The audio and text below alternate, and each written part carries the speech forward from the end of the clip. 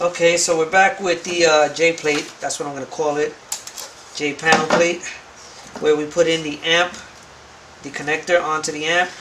We put the faceplate in the front here. Nice little look. Okay, looks really good. All the knobs turn. You can push the power on and off. You can move the treble and the bass. Everything fit perfectly. And it's nicely pressed in there, nice and tight. Okay? Okay, so what we're going to do is add the other two buttons here. We're going to add the coin button and I believe so the R2 button. And not every tool that we use is something we can buy. It's other tools like little templates are considered tools. Now I printed these out on my printer. I'm not really looking at the aspect of the circle. I'm really looking at the center dot.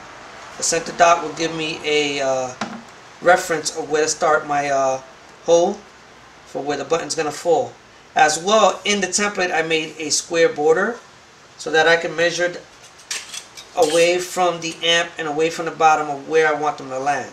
I want them to try to get as perfect as I can on both ends. So what we're going to do is we're going to measure 1 inch away from the amp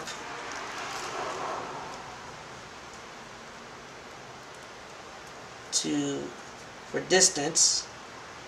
Okay, and we're going to take something simple like Scotch tape and just put a piece there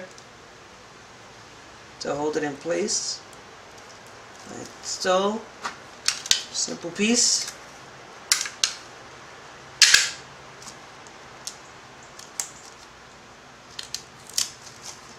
Okay, and with that we're going to take 2 inches from the bottom on one end. Let's get the tape ready, makes it easier. We want 2 inches on one end.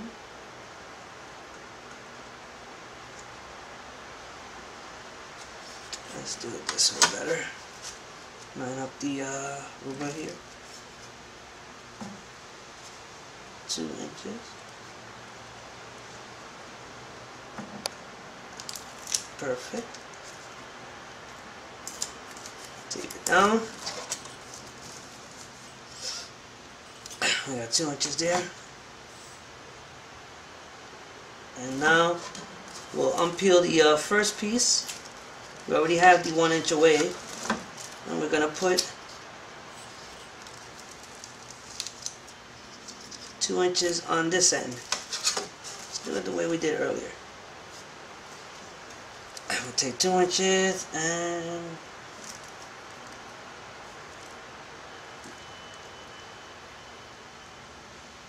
right there. And we'll tape it down. Let's make sure it is right.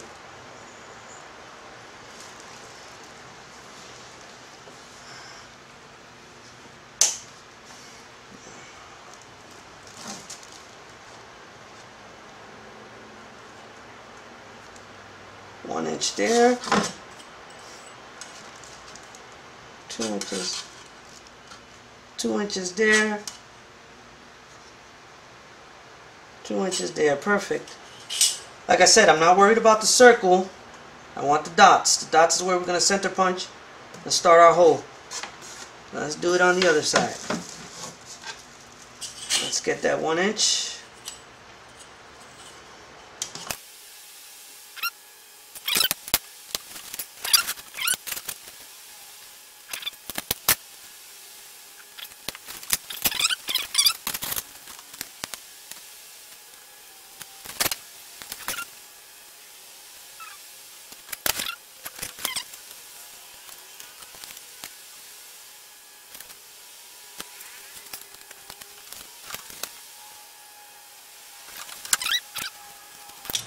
We're not worried too much about how that paper is going to fall. Just want those dots to fall in the right spot. So let me take the bottom. My lines on the box could be a little crooked. So let me take the bottom.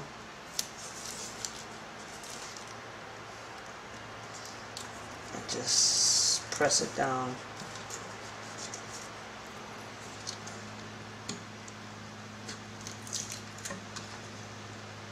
Getting like a lift. There you go. There we go. Now it's flat.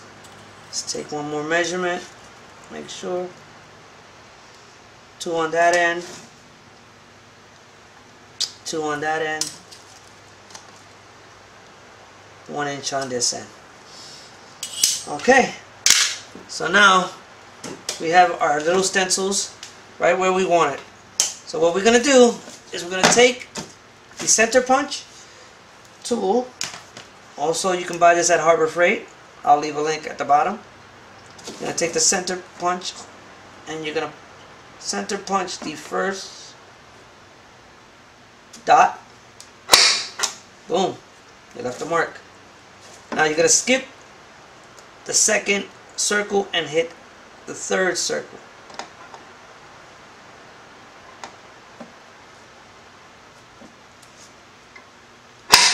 Boom. You left the mark. So you're going to skip the second circle and hit the third circle. Let's do it on the other side. Do the same thing.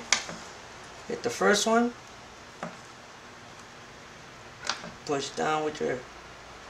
Try to get it as close to the middle of that dot you want. And push. Boom. You left the mark. And then this one. Again, as close as you can to that center.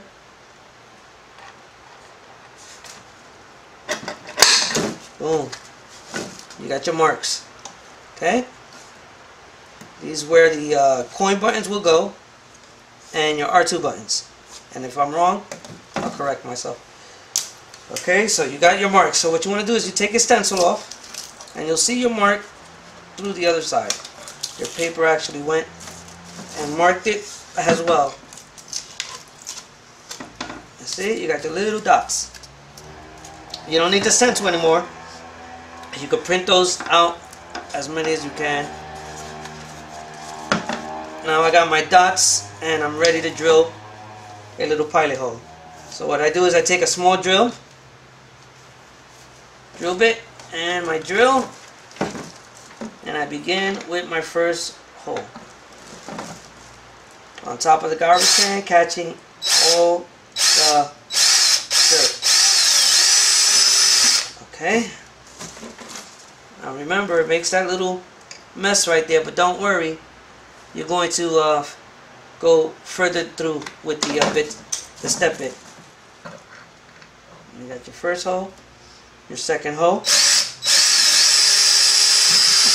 There you go.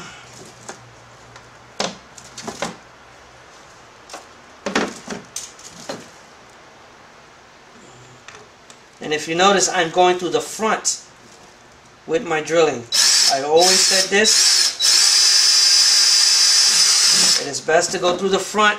You make less of a mess when you go through the front, you see? The holes on the front side are way cleaner than what's going to happen on your back side. You see? Because it's lifting up the laminate off the wood and making a nasty little chip marks. But that's fine. We're going to make holes bigger with the step bit. There you go. If it was just that easy and left like that, you got a nice clean hole. You could probably clean off the edges with a marker, but we are going to go bigger with the step bit. So what we're going to do is change out this drill bit and go for the step bit. Let me get my button out for that first hole.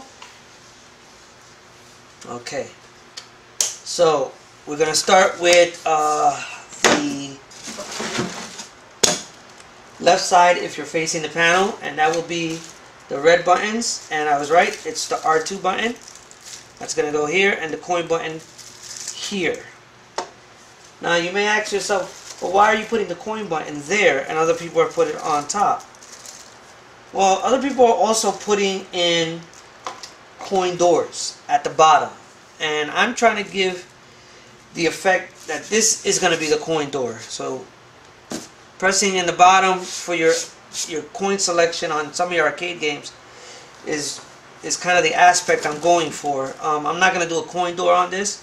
I just think it's too much work, and it makes probably the cabinet a little too much heavy, which we don't need. I don't want to be throwing in more money into the machine, even though it's a good, you know, aspect. It's a good, you know, nostalgia for a real arcade cabinet, and you know, for some people that's good. I like that.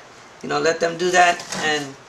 But I'm going to do this as basic and simple as I can, and just put a coin button there and give you that feel like you're putting in the coin underneath the joystick, and it'll work just like a regular button and give you that coin selection each time. So we're gonna start with the first hole on my left side, which will be player 1 side, and the R2 button hole, and I'm starting again from the faceplate. Alright, I'm going to zoom out a little so you can see my work. And again, like I told you, start from the front, then work your way through the back. Let's start this slowly. You can go about 3 steps in, if not 4. Do 4. I think I did like 4 there. Drop it. You see the mess it's making here? It's making a nasty cut up on the other side. Let me zoom into this so you can see. You see that? It's making nasty little cuts on the other side. We're going to clean that by going with the step bit on the other side. And you'll see how much neater it gets. Watch. Go about 2 or 3 steps in. You see?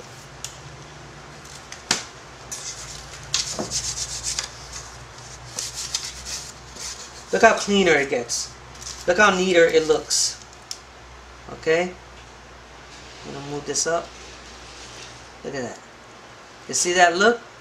Look how clean it gets that way.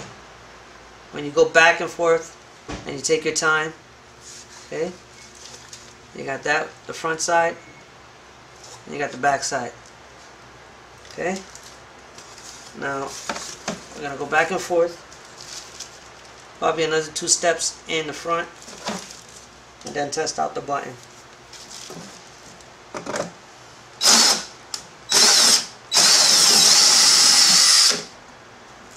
Let's test it out. It's better to test each time when you feel you've gone enough. You don't want to overdo the hole and you mess up the wood. Still not fitting, so let's go another step through the back.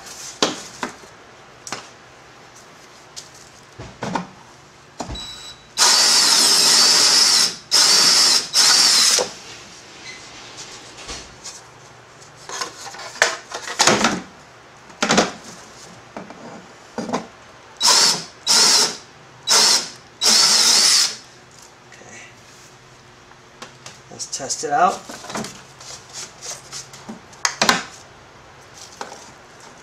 Take one more step.